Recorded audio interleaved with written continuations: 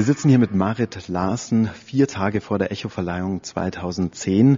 Marit ist mehrfach nominiert, zum Beispiel in der Kategorie Künstlerin, international Rock-Pop. Marit, you're nominated in a category and you're up against names like Beyoncé, Whitney Houston, Lady Gaga and Pink. Do you even feel at home between all of these names? I still have to laugh when I hear that. I think my name stands out so comically. But I mean, of course, it's a great honor to be nominated. The other category that I'm nominated in now is also with Lady Gaga. So, you know, I have absolutely no chance of winning, but I will be celebrating the nominations. So when you have time to think about Thursday night, what's going on in your head? Are you secretly rehearsing acceptance speeches already? You know, I'm generally a very positive person, but I don't think I'm going to win this, so I don't even have a speech prepared. But what I do know is that it's going to be a great celebration of the past 6 months that have been an adventure for me in my life, and I will be celebrating it with some people that I really love. So I think it's going to be a great night no matter what. Putting on a nice dress and getting to be part of the Echoes for the very first time in my life. You're also nominated in the category Best Newcomer International, which sounds like you're new to the game, but that's not true. You've been famous in Norway and in other countries for a long time, also as a solo artist, but also with your group M2M. After all this time, do you feel like you sorted out the music business by now? Do you know when you write a successful song? Do you know what makes a song successful? Do you know when you write a hit song? There is no way to know. And I mean, I have so many songwriter friends who dream their whole lives of getting the attention for their songs that I have been getting. They also write, you know, songs that really deserve the attention, but there's also this, I would say, 50% of luck that you have to have to succeed. But it is, of course, overwhelming to see that one of my songs that I wrote in my attic at home, like all of my other songs, end up going from not being a known artist at all to being number one in just a matter of months. Right. Playing sold-out shows in Germany now for the second round, I think, in a few months. How would you describe German audiences, or is that even possible?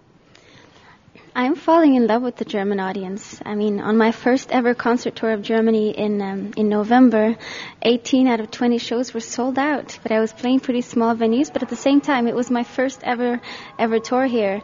And now I'm getting to go back already just a few months later. And the places are still filling up, although they're quite a bit bigger this time. My audience here is very attentive. They really listen when I have something to say.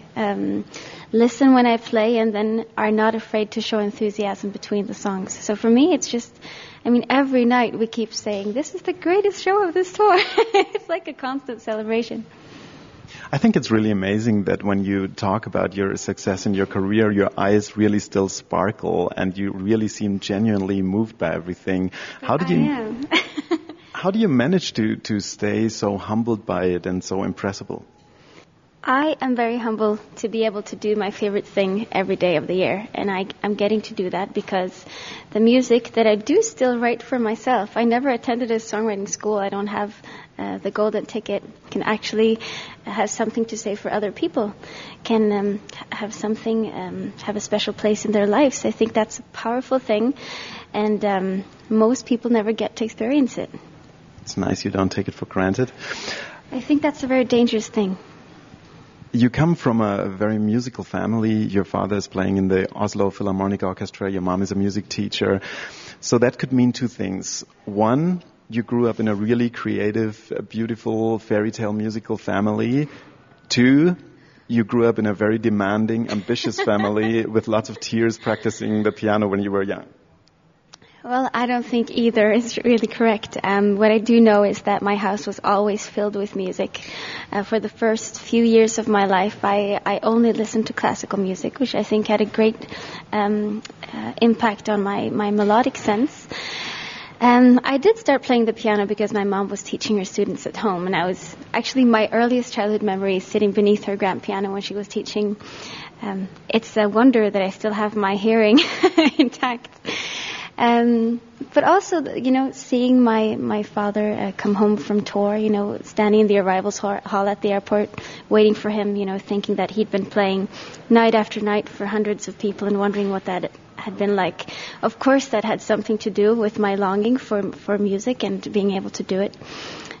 But the fact that it's become a thing that I can actually do for a living now and not having to do something on the side, that's even almost too big for me to fathom, I think.